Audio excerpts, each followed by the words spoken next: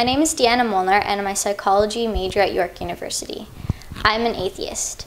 I work for an animal shelter which is called North Toronto Cat Rescue, and I also volunteer as a big sister for Big Brothers and Big Sisters of Canada. I also work with my family to support Mexican migrant workers across Ontario, and that is why I'm good without God. I'm very engaged with issues of prejudice,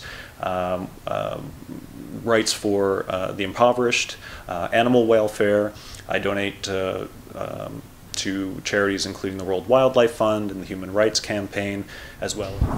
I volunteer with organizations with various religious affiliations. My name is Chris. I'm a full-time student at York University. I'm a member of the Freethinkers, Atheists, Skeptics at York University.